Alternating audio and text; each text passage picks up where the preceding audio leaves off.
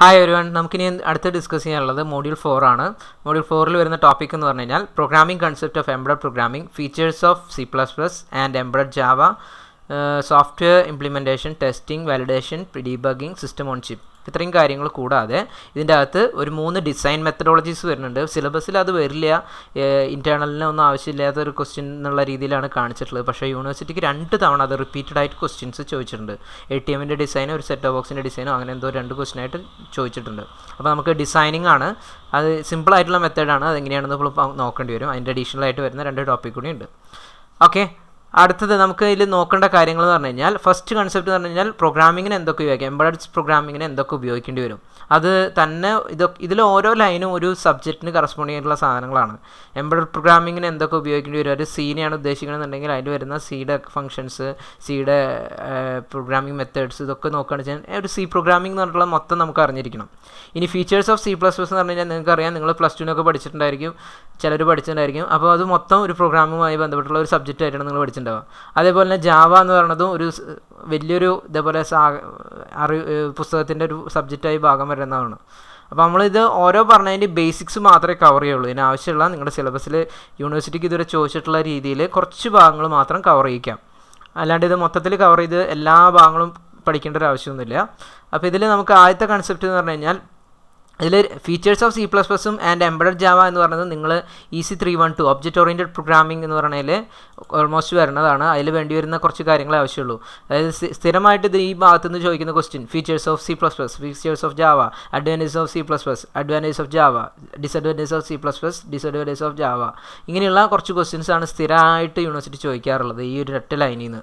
അല്ലാണ്ട് ഇതിൻ്റെ അകത്ത് പ്രോഗ്രാമിങ്ങിനെ കുറിച്ചൊന്നും ചോദിക്കാറില്ല. എങ്ങനെ പ്രോഗ്രാമിംഗ് ചെയ്യുന്നു, ഇല്ലെങ്കിൽ write a programme for this adding matrix മൾട്ടിപ്ലിക്കേഷനോ അങ്ങനെയുള്ള ഡീറ്റെയിൽസ് പ്രോഗ്രാം ഒന്നും ചോദിക്കില്ല. നിങ്ങൾ ബേസിക് ആയിട്ടുള്ള തിയറീസ് മാത്രം അറിഞ്ഞാൽ മതിയാവും. ഇപ്പോൾ ഫസ്റ്റ് ലൈനിൽ നോക്കുകയാണെന്ന് വെച്ചാൽ programming concept of embedded programming concept of embedded programming. Embedded പ്രോഗ്രാമിങ്ങിന് എന്തൊക്കെ ചെയ്യേണ്ടി വരും? സാധാരണ എംബഡഡ് സിസ്റ്റം എന്ന് പറഞ്ഞാൽ നിങ്ങൾക്കറിയാം, ഒരു ഹാർഡ്വെയറോ ചിപ്പും ഒരു സോഫ്റ്റ്വെയറും കമ്പൈൻഡ് ആയിട്ടുള്ളതാണ്. ഹാർഡ്വെയർസും സോഫ്റ്റ്വെയർസും കമ്പൈൻഡ് ആയിട്ടുള്ള ഒരു യൂണിറ്റിനെയാണ് നമ്മൾ എംബഡഡ് സിസ്റ്റംസ് എന്ന് വിളിക്കുക. നമുക്ക് പല എക്സാമ്പിളും നമ്മൾ പ്രീവിയസ് മോഡ്യൂൾസിലൊക്കെ പഠിച്ചിട്ടുണ്ട്. അപ്പോൾ ഇതിൽ എംബഡഡ് സിസ്റ്റത്തിൻ്റെ സ്പെഷ്യാലിറ്റി എന്ന് പറഞ്ഞു കഴിഞ്ഞാൽ നമ്മൾ ഉണ്ടാക്കുന്ന എംബഡഡ് സിസ്റ്റത്തിന് സാധാരണ നമ്മുടെ കമ്പ്യൂട്ടറിൻ്റെ അത്രയൊന്നും മെമ്മറി ഉണ്ടാവില്ല. വളരെ സ്പെസിഫിക് ആയിട്ടുള്ള ചെറിയ മെമ്മറികളായിരിക്കും ഉണ്ടാവുക. അപ്പോൾ അതിനുള്ളിലേക്ക് എങ്ങനെ എഫക്റ്റീവായിട്ട് പ്രോഗ്രാമിംഗ് മാറ്റാം, അതിന് എന്തൊക്കെ സോഫ്റ്റ്വെയർസ് ഉപയോഗിക്കാം, അതൊക്കെ ഏതൊക്കെ മെത്തേഡിൽ പ്രോഗ്രാമിംഗ് ചെയ്യാം, അതൊക്കെയാണ് നമുക്ക് അറിയേണ്ടത്. അപ്പോൾ ആദ്യത്തെ സാധാരണ പ്രോഗ്രാമിംഗ് എന്ന് പറഞ്ഞു കഴിഞ്ഞാൽ നമുക്ക് 2 തരത്തിലുള്ള പ്രോഗ്രാമിംഗ് ആണ് നമുക്ക് അറിയാൻ പറ്റാവുന്നത്. ഒന്ന് അസംബ്ലി ലാംഗ്വേജ് പ്രോഗ്രാമിംഗ്, അതായത് ബേസിക് ആയിട്ടുള്ള അസംബ്ലി ഇൻസ്ട്രക്ഷൻസ് വെച്ചിട്ടുള്ള പ്രോഗ്രാമിംഗ്. രണ്ടാമത്തേന്ന് പറഞ്ഞാൽ ഹൈ ലെവൽ പ്രോഗ്രാമിംഗ് എന്ന് പറഞ്ഞു കഴിഞ്ഞാൽ സിയോ, C++, ജാവയോ അങ്ങനെയുള്ള അഡ്വാൻസ്ഡ് ലാംഗ്വേജസ് ഉപയോഗിച്ചുള്ള പ്രോഗ്രാമിംഗ് ആണ്. അപ്പോൾ ഇതിലെ ബേസിക് കൺസെപ്റ്റ്സ് എങ്ങനെയാണെന്നുള്ളത് നമുക്ക് നോക്കാം. അസംബ്ലി ലാംഗ്വേജിൽ പ്രോഗ്രാം ചെയ്യണമെന്നുണ്ടെങ്കിൽ അതിൽ പ്രോഗ്രാം ചെയ്യേണ്ട യൂസറിന് അതിൻ്റെ ആർക്കിടെക്ചർ, ഇതിലുപയോഗിക്കുന്ന രജിസ്റ്റേഴ്സ്, അതിലുപയോഗിക്കുന്ന മെമ്മറികൾ, ഏതൊക്കെ സ്പെഷ്യൽ ഫംഗ്ഷൻ രജിസ്റ്റേഴ്സ്, ഇതൊക്കെ അറിഞ്ഞിരിക്കണം. അതിനെ ഡിപ്പെൻഡ് ചെയ്തിട്ട് ഒരു സ്പെസിഫിക് ആയിട്ട് കുറച്ച് ഇൻസ്ട്രക്ഷൻസ് ആ മാനുഫാക്ചർ തന്നിട്ടുണ്ടായിരിക്കും. അതിൽ ഓരോ ലൊക്കേഷനെ ആക്സസ് ചെയ്യാനായിട്ട് ഓരോ മെമ്മറികൾ ഉണ്ടായിരിക്കും, അതിനുള്ള ഒരു കീവേഡ്സ് ഉണ്ടായിരിക്കും. അങ്ങനെ സ്പെസിഫിക് ആയിട്ടുള്ള കീവേഡ്സ് ഉപയോഗിച്ചിട്ട്, സ്പെസിഫിക് ആയിട്ടുള്ള ഇൻസ്ട്രക്ഷൻസ് ഉപയോഗിച്ചിട്ട് പ്രോഗ്രാമിംഗ് ചെയ്യുന്നതിനെയാണ് അസംബ്ലി ലാംഗ്വേജ് പ്രോഗ്രാമിംഗ് എന്ന് പറയുക. ഓരോ ചിപ്പിനും ഓരോ ഇപ്പം നമ്മുടെ 805 ഒക്കെ ആണെന്ന് വെച്ച് കഴിഞ്ഞാൽ 255 ഇൻസ്ട്രക്ഷൻസ് ഒക്കെ ഉണ്ടായിരിക്കും. പിക്കൊക്കെ ആണെന്നുണ്ടെങ്കിൽ കുറച്ചും കൂടി കുറവാണ്, അതായത് reduced instruction set computing, risk ആർക്കിടെക്ചറിലാണ് വരിക. 805 ഒക്കെ ആണെങ്കിൽ കോംപ്ലക്സ് ഇൻസ്ട്രക്ഷൻ സെറ്റ് കമ്പ്യൂട്ടിംഗ്, കുറേ ഇൻസ്ട്രക്ഷൻസ് ഉണ്ടായിരിക്കും. പിക്കിലൊക്കെ ആണെങ്കിൽ 35 ഇൻസ്ട്രക്ഷൻസിനെ കുറിച്ച് പഠിച്ചു കഴിഞ്ഞാൽ ആ 35 എണ്ണം വെച്ചിട്ട് നമുക്ക് ഫുൾ ICനെ പ്രോഗ്രാം ചെയ്യാം, അതിലുള്ള എല്ലാ കാര്യങ്ങളും ചെയ്യാം. പക്ഷേ അതിൻ്റെ ഉള്ളിൽ അറിയണമെന്നുണ്ടെങ്കിൽ നമ്മൾ അതിൻ്റെ ആർക്കിടെക്ചർ എങ്ങനെയായിരിക്കും, അതിൽ ഏത് ചിപ്പിന് ഏത് മെമ്മറി എനേബിൾ ചെയ്ത് കഴിഞ്ഞാൽ എന്ത് കാര്യം നടക്കുന്നൊക്കെ നമ്മൾ അറിഞ്ഞിരിക്കണം. പക്ഷേ C പ്രോഗ്രാമിംഗ് അല്ലെങ്കിൽ ഹൈ ലെവൽ ലാംഗ്വേജസ് എന്ന് വിളിക്കുന്നതിൻ്റെ അഡ്വാൻറ്റേജ് പറഞ്ഞാൽ നമുക്ക് ഈ ആർക്കിടെക്ചറിനെ കുറിച്ച് വലിയ അറിവൊന്നും വേണ്ട. നമുക്ക് ആ C പ്രോഗ്രാമിങ്ങിന് ഉപയോഗിക്കുന്ന ഫംഗ്ഷനുകളെ കുറിച്ച് അറിഞ്ഞാൽ മതി. ഇപ്പോൾ ഒരു ടൈമർ എനേബിൾ ചെയ്യണമെന്നുണ്ടെങ്കിൽ അസംബ്ലിയിലാണെന്നുണ്ടെങ്കിൽ ആ ടൈമറുമായി ബന്ധപ്പെട്ടുള്ള ഫംഗ്ഷൻ കോൺഫിഗർ ചെയ്യണം. അതിൽ കിട്ടിയ ശേഷം ടൈമറിലേക്ക് ഒരു വാല്യൂ ലോഡ് ചെയ്യണം. അതിനുശേഷം ടൈമർ ഓൺ ആക്കണം. അതിനുശേഷം ടൈമർ ഓഫ് ആവുന്നുണ്ടോ, അതിന് ഓവർഫ്ലോ ആയോ എന്നൊക്കെ ചെക്ക് ചെയ്തുകൊണ്ടിരിക്കണം. അതിനുള്ള കുറേ പ്രോസസ്സ് ഉണ്ട്. ഇത് സിയിലാണെന്നുണ്ടെങ്കിൽ ഒരു ഇൻബിൽറ്റ് ഫംഗ്ഷൻ ഉണ്ടായിരിക്കും, ടൈമർ ഇന്ന പേരുണ്ടായിരിക്കും, അതിൻ്റെ ബ്രാക്കറ്റിൻ്റെ അകത്ത് നമുക്ക് വേണ്ട സമയം കൊടുക്കുക. ടൈമർ മില്ലി സെക്കൻഡ് ആണെന്നുണ്ടെങ്കിൽ MS എന്നോ MUS എന്നൊക്കെ പേരുണ്ടായിരിക്കും. അപ്പോൾ അത്തരത്തിലുള്ള ഹെഡർ ഫയലിൻ്റെ അകത്തുനിന്ന് ഒരു ഫംഗ്ഷൻ എടുക്കുന്നതിനാണ് അത് സുഖമായിരിക്കും. അപ്പോൾ കുറച്ചും കൂടിയും ചിപ്പിനെ കുറിച്ച് അധികം അറിയണമെന്നില്ല, നമുക്ക് ആ ഒരു ഫാമിലിനെ കുറിച്ച് മാത്രം എന്തെങ്കിലുമൊക്കെ അറിഞ്ഞാൽ മതിയാവും, ഡീറ്റെയിൽഡ് ആയിട്ടുള്ള അറിയണമെന്നില്ല. അപ്പോൾ അസംബ്ലി ലാംഗ്വേജസ് ആകുമ്പോൾ അങ്ങനെയാണ് അഡ്വാൻറ്റേജ് വരുന്നത്. ഇനി അസംബ്ലി ലാംഗ്വേജസ് ആയാലും സി ആയാലും ഏതിലായാലും പ്രോഗ്രാമിംഗ് ചെയ്യണമെന്നുണ്ടെങ്കിൽ നമുക്കൊരു സോഫ്റ്റ്വെയർ വേണം. അപ്പോൾ അതിനുവേണ്ടി ഉപയോഗിക്കുന്ന സോഫ്റ്റ്വെയറിൻ്റെ പേരാണ് ഇൻ്റഗ്രേറ്റഡ് ഡെവലപ്മെൻറ്റ് എൻവയോൺമെൻറ്റ് ടൂൾ. അപ്പോൾ സാധാരണ പിക്കിലൊക്കെയാണ് പ്രോഗ്രാം ചെയ്യണമെന്നുണ്ടെങ്കിൽ നിങ്ങൾ മൈക്രോ ചിപ്പ് എന്ന് പറഞ്ഞാൽ ചിലപ്പോൾ സോഫ്റ്റ്വെയർ ഉപയോഗിക്കും, അല്ലെങ്കിൽ മൈക്രോ സി എന്ന് പറയുന്ന ഒരു സോഫ്റ്റ്വെയർ ഉപയോഗിക്കും, അല്ലെങ്കിൽ CCS കമ്പൈലർ എന്ന് പറഞ്ഞ CCS എന്ന് പറയുന്ന ഒരു സോഫ്റ്റ്വെയർ ഉപയോഗിക്കും. ഇനി 805 ഒക്കെ ആണെന്നുണ്ടെങ്കിൽ നിങ്ങൾക്ക് വേണമെങ്കിൽ ഇഷ്ടംപോലെ കമ്പൈലേഴ്സ് അവൈലബിൾ ആണ്. കുറച്ച് സ്റ്റാൻഡർഡൈസ് ചെയ്ത് പറയുകയാണെന്ന് വെച്ച് കഴിഞ്ഞാൽ കീൽ എന്ന് പറയുന്ന ഒരു സോഫ്റ്റ്വെയർ ഉണ്ട്.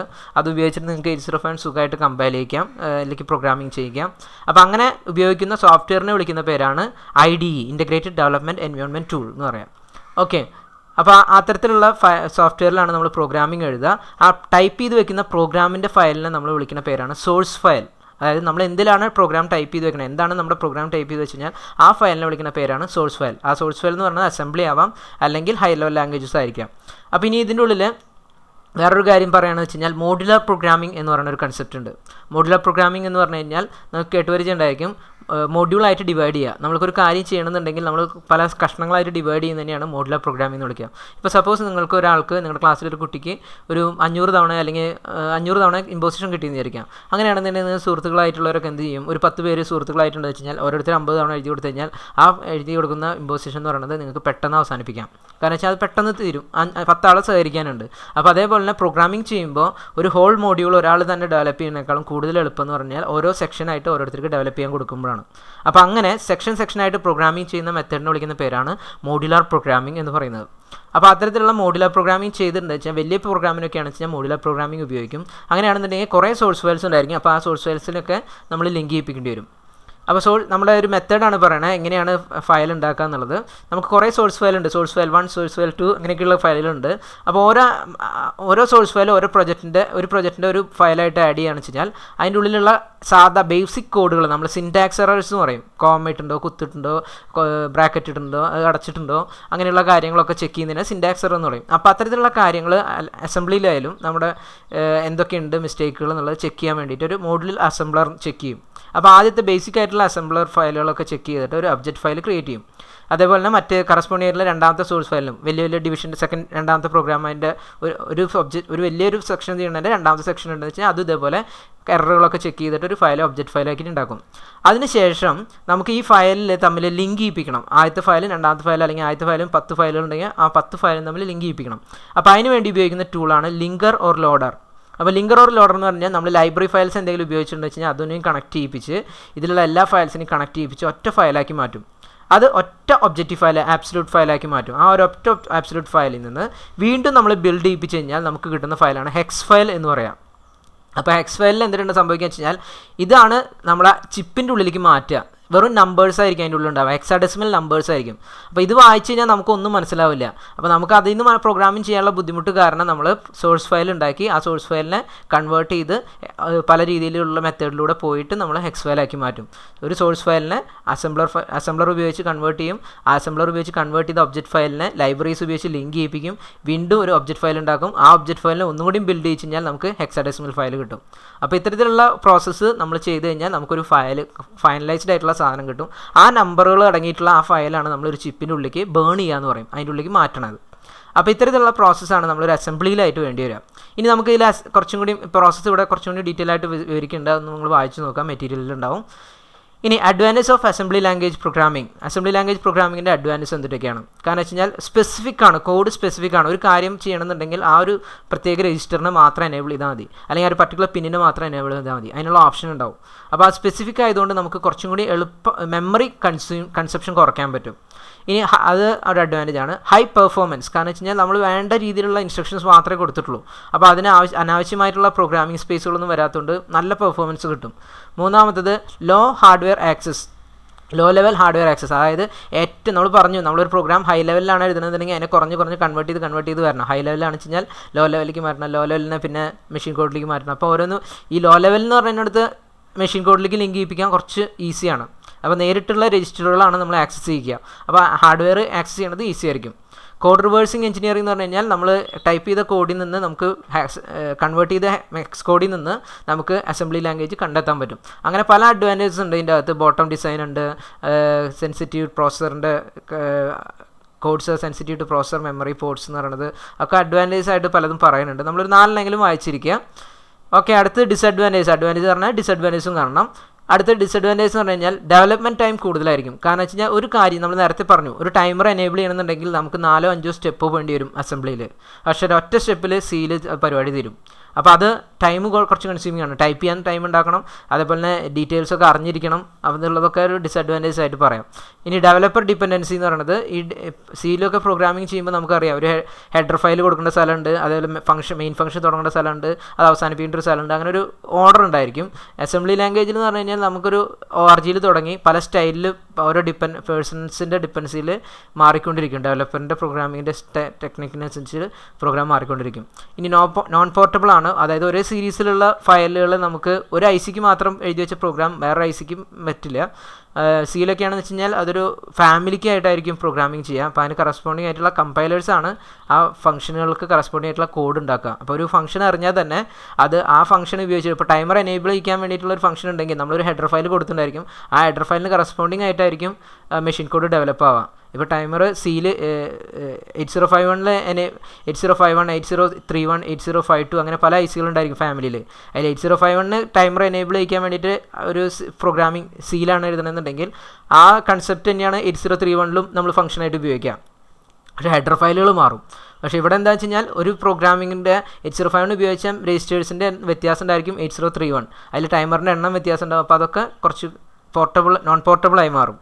ഇനി ഹൈ ലെവൽ ലാംഗ്വേജസിൻ്റെ അഡ്വാൻറ്റേജ്, ഈ പറഞ്ഞ സാധനങ്ങളുടെ ഡിസഡ്വാൻറ്റേജ് ആയിട്ട് നമ്മൾ പറഞ്ഞതായിരിക്കും ഹൈ ലെവൽ ലാംഗ്വേജസിൻ്റെ അഡ്വാൻറ്റേജ് ആയിട്ട് പറഞ്ഞത്. ഹൈ ലെവൽ ലാംഗ്വേജ് നിങ്ങൾക്ക് അറിയാം, C++, ജാവ എന്നുള്ളതൊക്കെ ഹൈ ലെവൽ ലാംഗ്വേജിൽ കൺസിഡർ ചെയ്യാം. ഹൈ ലെവൽ ലാംഗ്വേജിൽ ഒരു പ്രോഗ്രാം എഴുതി കഴിഞ്ഞാൽ ലോ ലെവൽ ലാംഗ്വേജിലേക്ക് മാറ്റും. ആ ലോ ലെവൽ ലാംഗ്വേജിൽ നിന്ന് അത് മെഷീൻ കോഡാക്കി മാറ്റും. അതിന് ശേഷമാണ് അത് ICയിലേക്ക് വരിക. അപ്പോൾ ഈ പ്രോസസ്സ് തന്നെ നമ്മൾ വീണ്ടും ഒരു ഓർഡറായിട്ട് കാണിക്കുകയാണ് സ്റ്റെപ്സ് എന്തൊക്കെ വേണമെന്നുള്ളത്. നമ്മുടെ കയ്യിൽ സോഴ്സ് ഫയലുകൾ ഇതേപോലെ മൾട്ടിപ്പിൾ സോഴ്സ് ഫയൽ ഉപയോഗിച്ചിട്ട് തന്നെ ക്രിയേറ്റ് ചെയ്യാം. സോഴ്സ് ഫയൽ 1, സോഴ്സ് ഫയൽ 2 എന്നുള്ള രീതിയിൽ. അതിൽ മോഡ്യൂൾ ക്രോസ് കമ്പൈലർ, അതായത് നമ്മളൊരു ക്രോസ് കമ്പൈലറാണ് ഉപയോഗിക്കുക. അതായത് സോഫ്റ്റ്വെയറിനെ ഡിപ്പെൻഡ് ചെയ്തിട്ട് നമുക്ക് നമ്മൾ നേരത്തെ പറഞ്ഞു ഓരോ സോഫ്റ്റ്വെയറുകളും നമുക്ക് പിക്കിന് തന്നെ പ്രോഗ്രാമിംഗ് ചെയ്യാൻ 3-4 സോഫ്റ്റ്വെയർസ് തന്നെ അവൈലബിൾ ആണ്.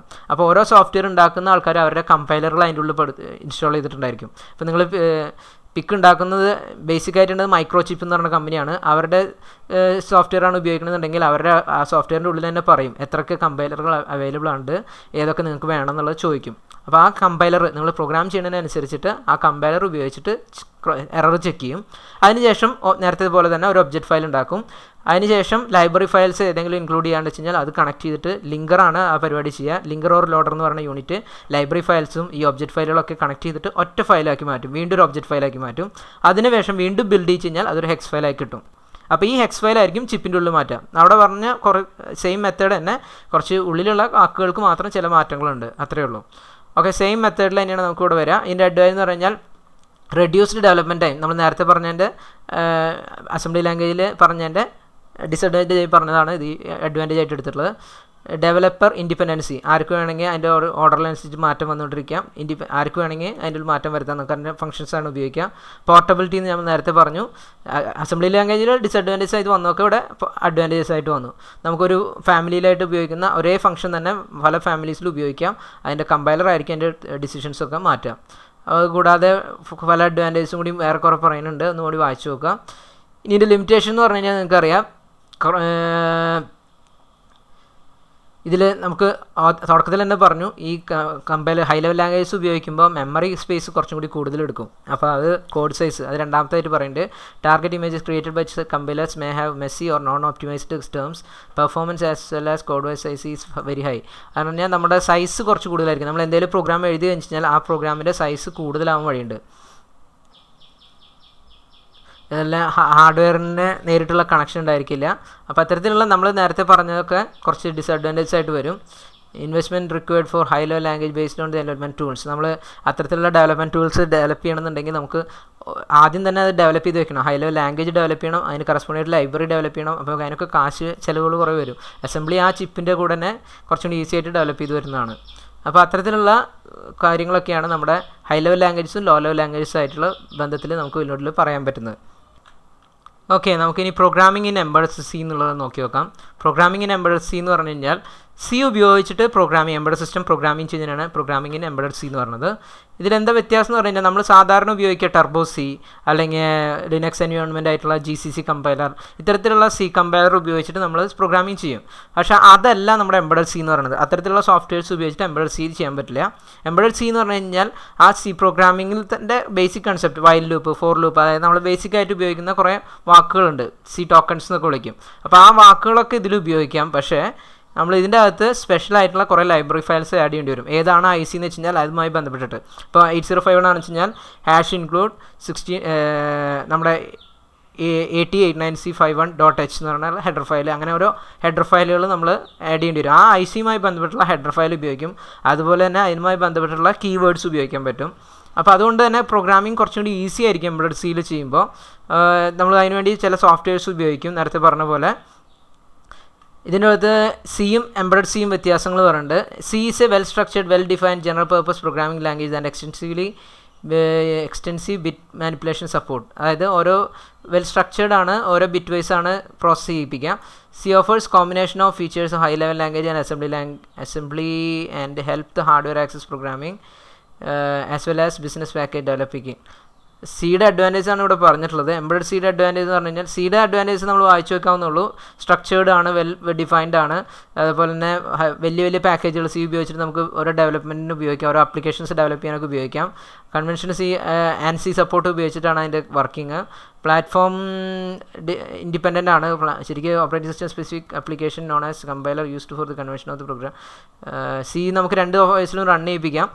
GCC കമ്പൈലർ ഉപയോഗിക്കുകയാണെങ്കിൽ ലിനക്സിലും, അല്ലെങ്കിൽ ടർബോ സി ഒക്കെ ഉപയോഗിക്കുകയാണെന്ന് വെച്ച് കഴിഞ്ഞാൽ വിൻഡോസിലൊക്കെ റൺ ചെയ്യിപ്പിക്കാം. ഇനി എംബഡഡ് സിയിൽ എന്ന് പറഞ്ഞു കഴിഞ്ഞാലുള്ള വ്യത്യാസം എന്ന് പറഞ്ഞു കഴിഞ്ഞാൽ embedded C can be considered subset of convenience. C language ഉപയോഗിക്കുന്നുണ്ടാവും, അതിൻ്റെ കൂടെ അതുമായി ബന്ധപ്പെട്ടിട്ടുള്ള ഡീഫോൾട്ട് ലൈബ്രറി ഫയൽസ് വേറെ ഉണ്ടായിരിക്കും. അതാണ് ഇതിൻ്റെ അഡ്വാൻറ്റേജ് എന്ന് പറയുന്നത്. അപ്പോൾ നമ്മുടെ ഇതിനകത്ത് വേറെ അഡ്വാൻറ്റേജ് എന്ന് പറഞ്ഞു കഴിഞ്ഞാൽ ഇതൊരു ക്രോസ് കമ്പൈലർ ടൂളാണ് എംബഡഡ് സിയിൽ വരിക. എന്ന് വെച്ച് കഴിഞ്ഞാൽ നമുക്ക് ആ ഏത് OSനെ ഡിപ്പെൻഡ് ചെയ്തിട്ടായിരിക്കില്ല, നമ്മൾ ആ സോഫ്റ്റ്വെയറിനെ ഡിപ്പെൻഡ് ചെയ്തിട്ടായിരിക്കും പ്രോഗ്രാമിംഗ് കോഡ് വർക്ക് ചെയ്യിക്കുക. അപ്പോൾ നമ്മൾ XPയിലോ 7ലോ Windows 7ലോ അങ്ങനെ ഉപയോഗിച്ച് എഴുതുന്ന പ്രോഗ്രാമിങ്ങിന് വ്യത്യാസങ്ങളൊന്നും വരില്ല. XPയിൽ ഒരു പ്രോഗ്രാം ചെയ്യുമ്പോൾ ഒരു കോഡ്, അല്ലെങ്കിൽ Windows 7ൽ ചെയ്യുമ്പോൾ വേറെ കോഡ്, അങ്ങനെ വ്യത്യാസമൊന്നും വരില്ല. അതിലുള്ള ക്രോസ് കമ്പൈലറാണ് അത് തീരുമാനിക്കുക.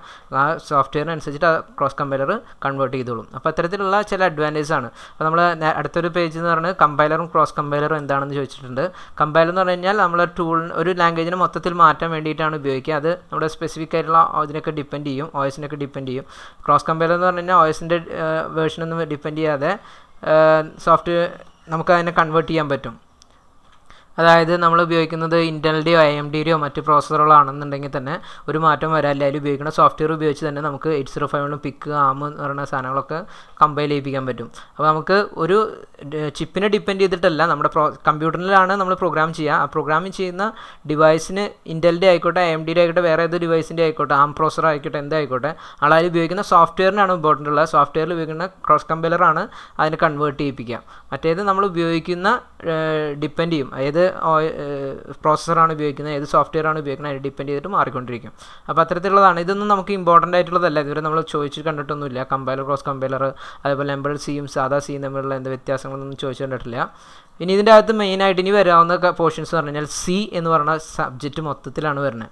ഏതൊക്കെയാണ് കീവേഡ്സ്, സിയിൽ ഉപയോഗിക്കുന്ന കീവേഡുകൾ ഏതൊക്കെയാണ്, അതിൽ ഡാറ്റ ടൈപ്പ് ഏതൊക്കെയാണ്, എങ്ങനെയൊക്കെ സ്റ്റോർ ചെയ്യിപ്പിക്കാം, എങ്ങനെയൊക്കെ ഫങ്ഷൻസ് ഉണ്ട്, ഓപ്പറേഷൻസ് എങ്ങനെയൊക്കെയാണ്, അത്തരത്തിലുള്ള ഹെവി ഫങ്ഷൻസ് സിയിലേക്ക് ഫുള്ളായിട്ട് കിടക്കുന്നതിന് തുല്യമാണ്. ഒരു സി പ്രോഗ്രാമിംഗ് എന്ന് പറയുന്ന ഒരു സബ്ജക്റ്റ് പഠിക്കുന്നതിന് ഇക്വലൻ്റ് ആണ് ഇനി ബാക്കിയുള്ള എല്ലാ കാര്യങ്ങളും. അപ്പോൾ സി പഠിച്ചവർക്ക് അത് ഉപകാരമായിരിക്കും, ബാക്കിയുള്ളവർ അതിനുവേണ്ടി അധികം സമയം കൊടുക്കണ്ട.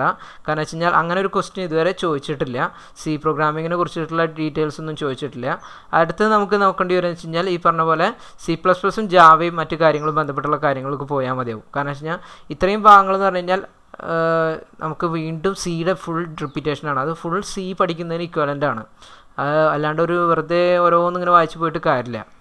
അപ്പോൾ നമുക്ക് ആ താല്പര്യമുള്ളവർ ജസ്റ്റ് വായിച്ചു നോക്കിയുള്ളൂ, സി അറിയാവുന്നവരിത് വായിച്ചു നോക്കുക, അല്ലാത്തവർ അത് വിട്ടാലും കുഴപ്പമില്ല. അതുമായി റിലേറ്റഡ് ആയിട്ടുള്ള ക്വസ്റ്റ്യൻ ഇതുവരെ കണ്ടിട്ടില്ല. ഇനി നമുക്കിതിൽ ഒരു ക്വസ്റ്റ്യൻ നമ്മൾ ഇടയ്ക്ക് ഒരു പ്രാവശ്യം ഒരു ക്വസ്റ്റ്യൻ പേപ്പറിൽ വന്നിട്ടുണ്ടായിരുന്നു. Programming storage elements, use of data structures എന്ന് പറഞ്ഞിട്ട് എംബഡഡ് ഡാറ്റ സ്ട്രക്ചേഴ്സ് ഏതൊക്കെയാണെന്നുള്ള ചോദിച്ചിട്ടുള്ള ക്വസ്റ്റ്യനും കണ്ടിരുന്നു. അപ്പോൾ അത് നമുക്കൊന്ന് നോക്കാം. ഓക്കെ, ആദ്യം നമുക്ക് യൂസ് ഓഫ് ഡാറ്റ ടൈപ്സ് എന്താണെന്ന് നോക്കാം. ഡാറ്റ ടൈപ്സ് എന്ന് പറഞ്ഞാൽ നിങ്ങൾക്കറിയാം സീരകത്ത് ഒരു ബേസിക് ആയിട്ടുള്ള 3-4 ഡാറ്റ ടൈപ്സ് ഉണ്ട്. ഇൻറ്റിജർ, ക്യാരക്ടർ, ഫ്ലോട്ടിംഗ്, ഡബിൾ അങ്ങനെയൊക്കെ പറഞ്ഞിട്ടുള്ള കുറച്ച് ഡാറ്റ ടൈപ്സ് ഉണ്ട്.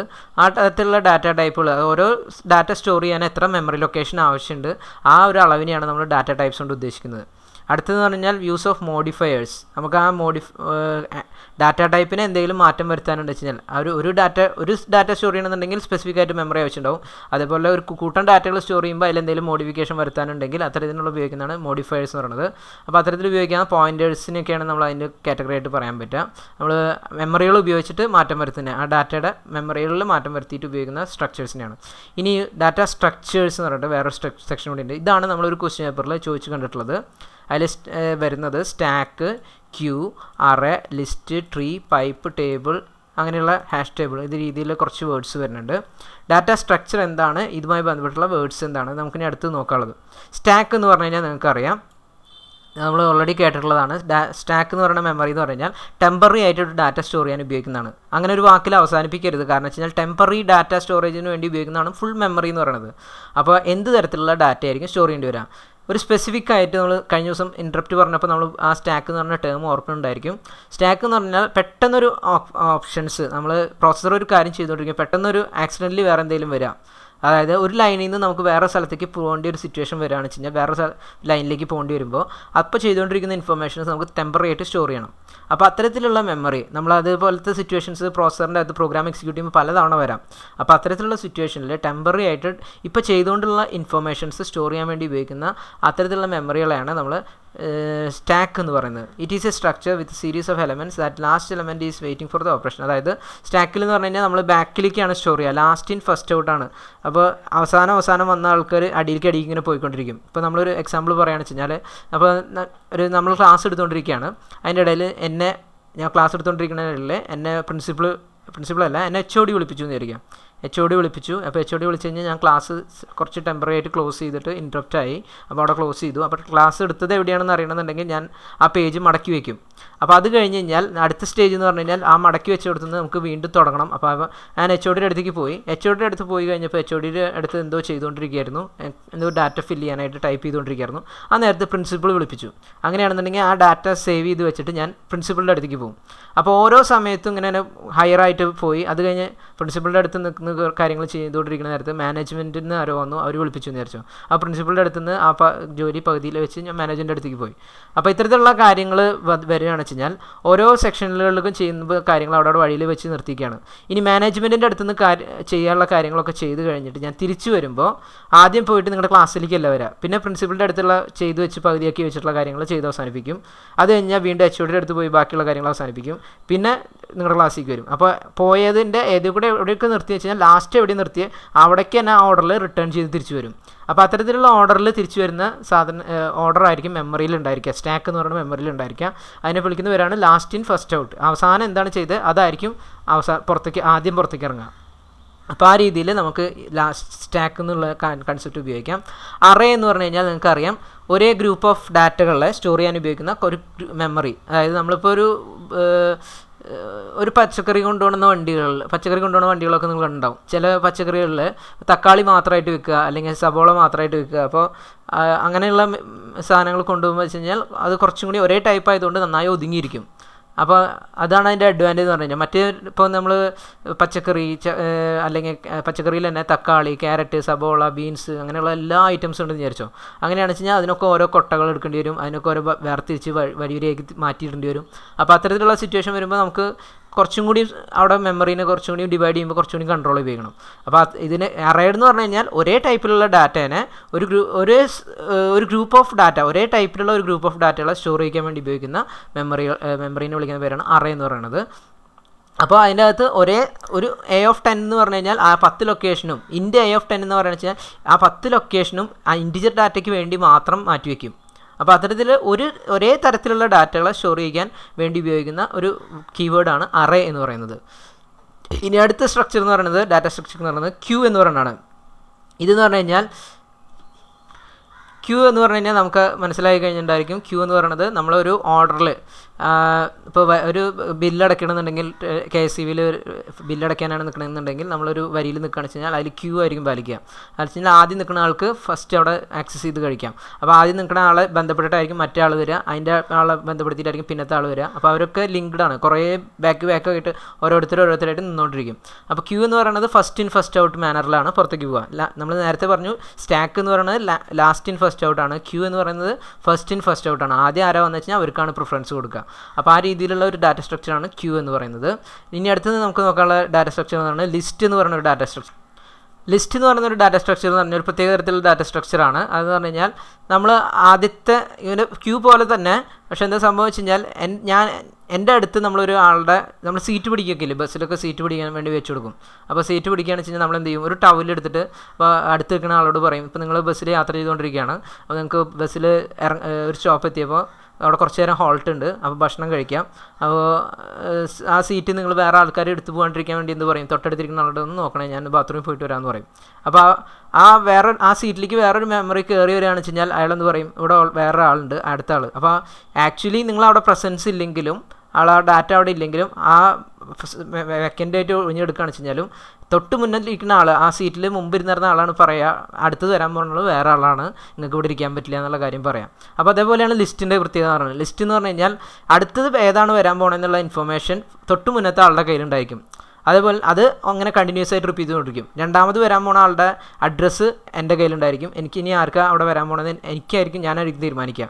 അപ്പോൾ അത്തരത്തിലുള്ള ഡാറ്റ എങ്ങനെ സ്റ്റോർ ചെയ്യുന്ന സ്ട്രക്ചറിൽ എങ്ങനെ സ്റ്റോർ ചെയ്യുന്നതിനാണ് ലിസ്റ്റ് എന്ന് വിളിക്കുക. ഇനി ടേബിൾ എന്ന് പറയുന്ന കൺസെപ്റ്റ്. ടേബിൾ എന്ന് പറയുന്നത് ഒരു അറേ തന്നെ. അറേയിൽ നമ്മൾ പറഞ്ഞു കഴിഞ്ഞാൽ ഒരു കോമൺ ആയിട്ട് ഒരു നേരെയാണ്, ലീനിയർ ആയിട്ടാണ്, ഒരു റോ മാത്രമേ ഉണ്ടായിരിക്കുള്ളൂ. ആദ്യത്തെ എലമെൻറ്റ് അതിൻ്റെ ഉള്ളിൽ തന്നെ ഫില്ല് ചെയ്ത് പോവുക.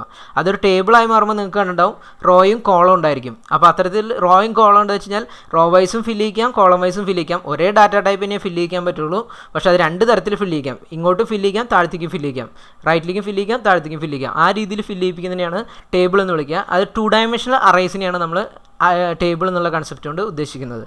അപ്പോൾ ഇത്തരത്തിലുള്ള സ്ട്രക്ചേഴ്സൊക്കെയാണ് മെയിനായിട്ട് അതിൻ്റെ ഉള്ളിൽ വരുന്നത്. ഓക്കെ, നെക്സ്റ്റ് വൺ എന്ന് പറയുന്നത് ഒബ്ജക്റ്റ് ഓറിയൻറ്റഡ് പ്രോഗ്രാമിംഗ്. നമ്മളിപ്പോൾ ഊപ്സ് എന്ന് പറയുന്നത് നമ്മൾ സബ്ജക്റ്റ് പഠിക്കുന്നുണ്ട്. EC312 ഇലക്ട്രോണിക്സ് ആണെന്നുണ്ടെങ്കിൽ അവരുടെ 6th സെമിസ്റ്ററിൽ നമ്മൾ പഠിക്കുന്ന എംബെഡഡ് സിസ്റ്റത്തിൻ്റെ കൂടെ പഠിക്കുന്ന ഒരു പേപ്പറാണ്. അപ്പോൾ ഊപ്സ് എന്ന് പറയുന്ന സബ്ജക്റ്റിൽ വരുന്ന കാര്യങ്ങൾ തന്നെയാണ് ഇതിൻ്റെ അകത്ത് വരുന്നത്. അതും ബേസിക് ആയിട്ടുള്ള കാര്യങ്ങൾ മാത്രം അറിഞ്ഞാൽ മതി. ഒബ്ജക്റ്റ് ഓറിയൻറ്റഡ് പ്രോഗ്രാമിംഗ് എന്താണ് നിങ്ങൾ അതിൽ പഠിക്കുന്നുണ്ട്. അതിൻ്റെ അകത്ത് വരുന്ന 1-2 ഒബ്ജക്റ്റ് ഓറിയൻറ്റഡ് പ്രോഗ്രാമിംഗ് ആയിട്ട് C++, ജാവ എന്ന് പറഞ്ഞിട്ട് 2 പ്രോഗ്രാമിംഗ് ലാംഗ്വേജസും പഠിക്കുന്നുണ്ട്. അപ്പോൾ ഈ 2 ലാംഗ്വേജസിൻ്റെയും advantage, programming concept, basic programming concept, അതിൻ്റെ അഡ്വാൻറ്റേജ്, ഡിസഡ്വാൻറ്റേജ്, അതേപോലെ തന്നെ ഫീച്ചേഴ്സ്, ഇത്തരത്തിലുള്ള 3-4 കാര്യങ്ങൾ മാത്രമാണ് ഇതിൻ്റെ അകത്ത് വരുന്നത്. അപ്പോൾ നിങ്ങൾ ആ EC312 എന്ന് പറയുന്ന പേപ്പർ പഠിച്ചിട്ടുള്ളതുകൊണ്ട് തന്നെ നിങ്ങൾക്ക് ഇത് വായിച്ചാൽ മനസ്സിലാവും. കുറച്ചും കൂടിയും ഡീറ്റെയിൽ ആയിട്ടൊന്നും ഞാൻ ബേസിക് ആയിട്ടുള്ള കാര്യങ്ങളാണ്. അപ്പോൾ programming concept of embedded C++ എന്ന് പറയുന്നത് ക്ലാസ് ഡീറ്റെയിൽസ് ഇതിൽ പറയുന്നുണ്ട്. നമ്മൾ വായിച്ചിട്ട് നേരം കളയണില്ല, ഓരോ നോട്ട്സിൽ നോക്കിയാൽ മതി. C++ എന്തായാലും ചോദിക്കാറുണ്ട്, സ്ഥിരമായിട്ട് ചോദിക്കുന്ന ക്വസ്റ്റ്യൻസ് ആണ്.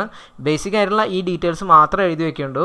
അതായത് അഡ്വാൻറ്റേജ് ഓഫ് C++, അല്ലെങ്കിൽ disadvantage of C++, features of C++, ഇതേപോലെ ജാവയ്ക്കും features of Java, advantage of Java, disadvantage of Java. ഈ 3 കൺസെപ്റ്റുകൾ പഠിച്ചു കഴിഞ്ഞാൽ, 2 ടോപ്പിക്കിൽ പഠിച്ചു കഴിഞ്ഞാൽ ഒരു മിനിമം 5-6 മാർക്കിനുള്ള ക്വസ്റ്റ്യനായി. സെപ്പറേറ്റ് ആയിട്ട് ചോദിക്കാറുണ്ട്. ഏതെങ്കിലും ഒരെണ്ണം ചോദിക്കണമെന്ന് വെച്ച് കഴിഞ്ഞാൽ 5 മാർക്കോ 6 മാർക്കിനുള്ള രീതിയിലാണ് ചോദിക്കാറ്. ജസ്റ്റ് വായിച്ച് നോക്കിയാൽ മതി. നമ്മളിതിൻ്റെ ബേസിക് ആയിട്ടുള്ള കാര്യങ്ങൾ ഡീറ്റെയിലിൽ ചെയ്യാനുള്ള നേരങ്ങളില്ല. അപ്പോൾ അഡ്വാൻറ്റേജ് പറയുന്നുണ്ട്, C++ൻ്റെ അഡ്വാൻറ്റേജ് പറയുന്നുണ്ട്, ഡിസഡ്വാൻറ്റേജ് പറയുന്നുണ്ട്. നിങ്ങൾ ആ സബ്ജക്റ്റ് പഠിക്കുന്നുണ്ട്, ഓൾറെഡി അറിയാവുന്നതാണ്. ജാവയുടെ കുറിച്ചിട്ടുള്ള ജാവ എങ്ങനെ വർക്ക് ചെയ്യിപ്പിക്കാം, എലമെൻറ്റ്സ് എന്തൊക്കെയാണ് ഉപയോഗിക്കുക, അതിൻ്റെ അഡ്വാൻറ്റേജ് താഴത്ത് അഡ്വാൻറ്റേജ് പറയും, അതിൻ്റെ താഴെ ഡിസഡ്വാൻറ്റേജ് പറയുന്നുണ്ടാവും. അപ്പോൾ ഇത്തരത്തിലുള്ള കാര്യങ്ങളാണ് ഈ സബ്ജക്റ്റുമായി ബന്ധപ്പെട്ടിട്ട് വരുന്നത്. Advantage, disadvantage, features. അപ്പോൾ ഇതൊന്ന് വായിച്ചിരിക്കുക. നിങ്ങൾ ആ സബ്ജക്റ്റ് പഠിക്കുന്നതുകൊണ്ട് ഞാൻ വീണ്ടും റിപ്പീറ്റ് ചെയ്യണില്ല. അതുമായി റിലേറ്റഡ് ആയിട്ടുള്ള ടേംസ് തന്നെയാണ് ഇതിൻ്റെ അകത്ത് വരുന്നത്. ഓക്കെ, അപ്പോൾ ഇത്രയാണ് നമ്മൾക്ക് ഈ ക്ലാസ് എടുക്കുന്നത്. നമുക്ക് അടുത്ത ദിവസം സോഫ്റ്റ്വെയർ ഡെവലപ്മെൻറ്റ് ലൈഫ് സൈക്കിൾ എന്നുള്ള ടോപ്പിക്ക് നമുക്ക് കവർ ചെയ്യാം. Okay, thank you.